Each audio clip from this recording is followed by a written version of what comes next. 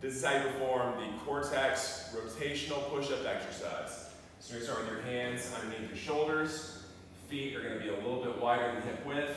Abs brace. You're going to rotate to the left, come down, push up nice and tall. Rotate to the right, come down, push up nice and tall. Leading with your chest, making sure you keep a flat spine when performing this movement. Also, another key thing to remember is don't let the CoreTex rotate too far. Only let it rotate in a comfortable position you feel successful performing that push-up.